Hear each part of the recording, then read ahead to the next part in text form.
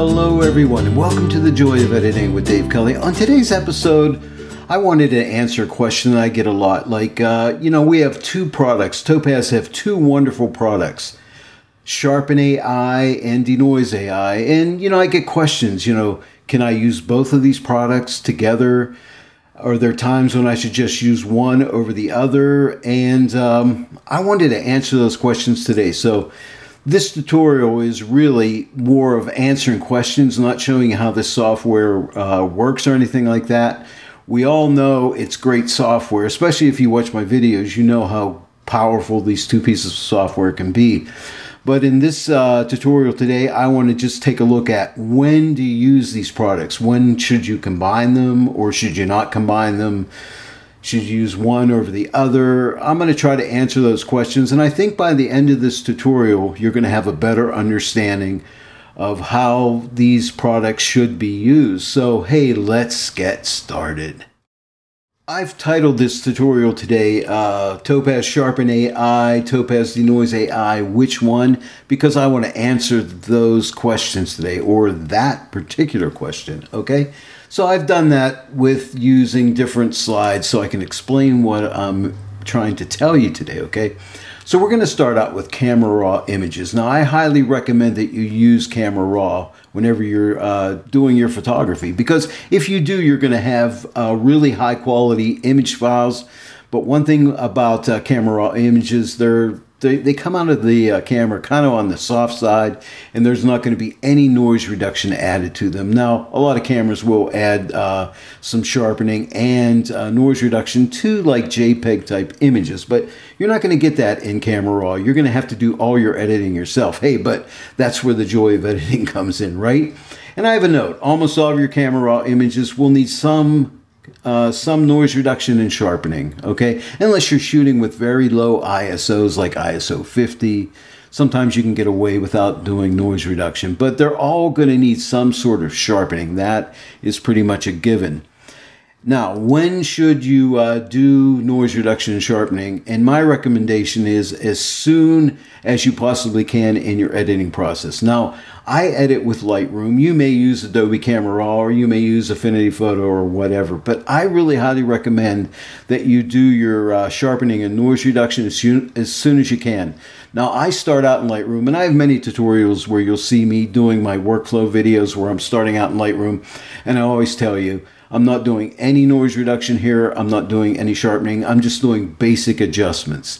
And after I do those basic adjustments, I send it into Photoshop, and there I will do any noise reduction or sharpening as needed. But I'm going to do that pretty much, right at the beginning of the process. So the beginning of your workflow is really where you want to do your noise reduction and sharpening. Topaz Denoise Ai, Topaz Sharpen Ai. Now, on this slide, I have a piece of the interface of each one of these pieces of software. Topaz Denoise Ai on the top, and on the right under that, I have the Sharpen Ai, a piece of its interface. Now, you'll notice one thing here. They both have remove noise or noise suppression, and they both have sharpen. Okay, so they both do similar things, right? Or the same things. But are they the same or are they different? And a lot of confusion comes in here. And I've had confusion here too. Well, gosh, if they both sharpen and they both do noise reduction, which one am I supposed to use? I'm kind of confused. So again, that's what this tutorial is about today. Try to dispel some of that confusion for you. Let's talk about Topaz Denoise Ai first. All right, its primary function is noise removal. Okay, simply to remove noise from your camera raw image. And its secondary function is basic sharpening. Now, pay close attention to that, basic sharpening. All right, it will only do basic sharpening. It won't do fancy things like Sharpen Ai will do, like fix misfocused images or images that you've had camera shake on. So bear that in mind. It's basic sharpness, but its noise removal is bar none the best in the industry. It is amazing what that piece of software will do to get rid of noise, be it low noise, be it super high noise. It is totally amazing. And I have videos and you've seen it work and how powerful it is. But that's Topaz Denoise Ai. Now let's turn our attention over to Topaz Sharpen Ai. And its primary function is correcting focus issues, camera shake, and misfocus issues. This is where it shines. However, it has 3 modes. Number 1, it has sharpen, and that's a basic sharpening. And that's the same, I think, that is inside of Topaz Denoise Ai, just a very basic sharpening. So if you don't have any issues on your image, the denoise sharpening will do just as well as the basic sharpening. But here's where Sharpen Ai shines. Stabilize mode. Camera movement. You moved your camera a little bit during the filming process.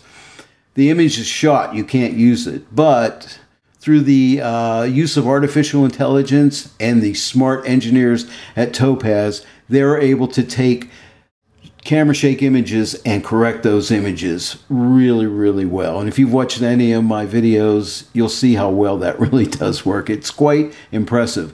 And the other thing it'll do is if you've missed your focus on your camera, you got it slightly soft, it'll take care of those images like no other piece of software will. Now, the secondary function of Topaz Sharpen Ai is minor noise reduction. And I made a note, and this is just what I think. And this is not written in stone, but I'm just giving you a rough idea here. My basic rule of thumb is an ISO range between 0. I don't even know if there's a camera with an ISO of 0, but I just want to say you start at the lower left-hand side of the spectrum, 0, up to say like 1,000 ISO. So if you have an image that is up to 1,000 ISO, but not over 1,000 ISO, the noise reduction inside of Sharpen Ai will take care of ISO problems. So that's kind of interesting. Now let's move on. Now I have these 2 questions for your consideration. Can I combine DeNoise Ai with Sharpen Ai? And my answer to that is yes, you can combine them. Now I've heard people say, hey, you should never combine them. I will tell you this, I combine them all the time. I don't always combine them, but I do combine them, and you can definitely combine them, and you should combine them if you need to. And the second question is, should I combine DeNoise Ai with Sharpen Ai? And that answer for me is that really depends. Now, you shouldn't always combine them. So we're going to take a look at that. When do you combine them and when do you not combine them? When should I combine DeNoise Ai with Sharpen Ai? And here's my answer. Number 1, whenever you have an image with an ISO over 1,000, and whenever you have out of focus images caused by camera movement or out of focus images caused by missed camera focus. So again, if your images are over 1,000 ISO, you definitely need DeNoise Ai to take care of that.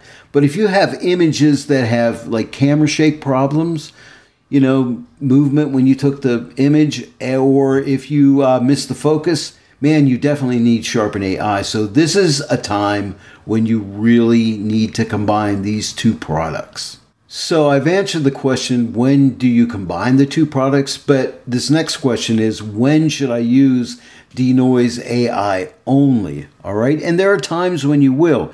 And the answer to that is, number 1, whenever you have an image with an ISO over 1,000, because Sharpen Ai can't handle images over 1,000, but it can handle them pretty much under 1,000, in my opinion. And number 2, whenever you have an image that has no focus issues, but only needs basic sharpening, because if you'll remember a little while back when I was explaining to you DeNoise Ai, it has basic sharpening in it.